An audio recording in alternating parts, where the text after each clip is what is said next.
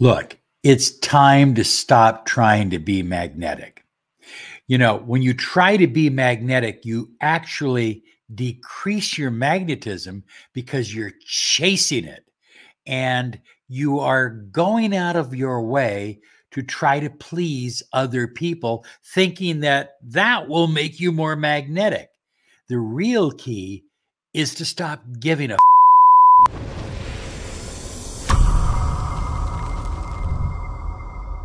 Hi, everyone. Robert Zink, your miracle mentor and alchemy success coach. And today we are soaring high like a big, beautiful eagle. We're always flying in the direction of your dreams and goals. Want to remind you to get our new free ebook, Money Like Magic. I mean, it really works and it's free, absolutely free. All you have to do is visit lawofattractionsolutions.com. High flyers, we've got the Arizona hat on because the sun is back in Arizona. We're going to be spending a lot of time in the sun. We're going to be doing some videos out by the pool. It's going to be a blast the next 6 months. And I mean a furnace blast. Anyway, do you find yourself going out of your way? Look at all I did for this person. Look at all I gave to them, and then they ignore me or they don't call me back or they ghost me. Do you find yourself going out of your way to please other people? And it just doesn't seem to work. And maybe you're trying to increase your magnetism while pleasing other people. And it really works the opposite. Have you found that during these new social times that you are conforming, that you are talking like everyone, walking like everyone, thinking like everyone? You're losing yourself. Are you spending all of your time on social media looking to see what other people are wearing, what they're doing, what they're talking about, so you can follow suit? This decreases your personal power and it decreases your magnetism. Living your life where you tend to want to give up who you are in order to be accepted by others lowers your vibration. And what that does is it gets you less of what you really desire and what you really want. And I'm talking about the money you desire, the love you crave, and the health and happiness you depend on. Look, I don't care whether you like the guy or hate him, but Elon Musk is a guy that is following his own beat, his own drummer. He's making his own music. And obviously, it's worked for him. And it will work for you too. I don't care whether you love the guy or dislike him and detest him, but Donald Trump is the same way. I mean, here's a guy that was a real estate developer, never involved in politics, and became president of the United States. Follow your own soul, your own heart, and stop giving a what others think. If you're following the masses, if you're dressing like them, looking like them, talking like them, acting like them, then you are taking yourself off the pedestal and you're putting society or someone else or something else on the pedestal. And that becomes who you worship, which means you are sacrificing your own power and magnetism. You may have moderate success by conforming, but you lack the deep love, happiness, and success you deeply deserve.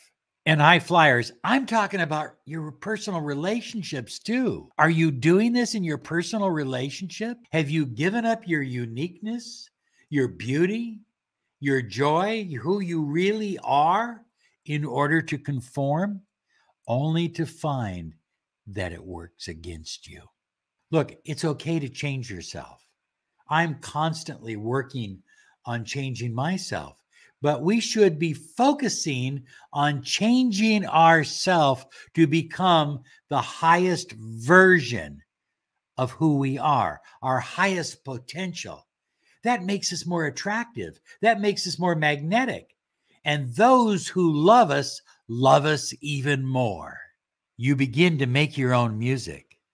You sing your own song, and you massively increase your own magnetism and personal power when you stop giving about other people's opinions of you.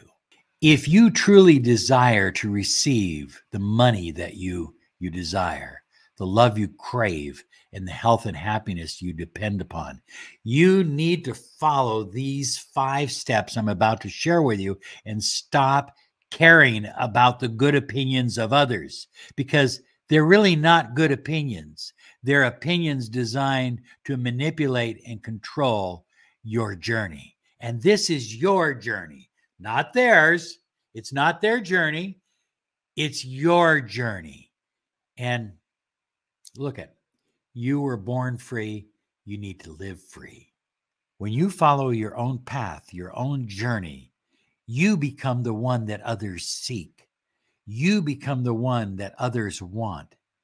And you become the one that others love and desire. Because you are unique, because you are perfect and you know it, and because you choose. Did you hear the word choose? You choose to be happy. Not giving a does not mean you are indifferent. It means you are comfortable with being beautiful, unique, and your own self. So how do you stop giving a have your own clear intentions and goals that are not involving another person. Okay. That can't be part of your goals. This is about you. This is about your life. This is about your journey. So what are your goals minus any specific person? In other words, what are your goals in regards to feelings? What do you want to feel? Where do you want to live? What kind of work do you want to do? What kind of people do you want to hang around? What kind of friends do you want to have? What kind of relationship do you desire? What are your deep, deep intentions? Make them so compelling and so passionate. Be so passionate about these intentions and goals that you don't give a what anybody else thinks about them. This is your journey.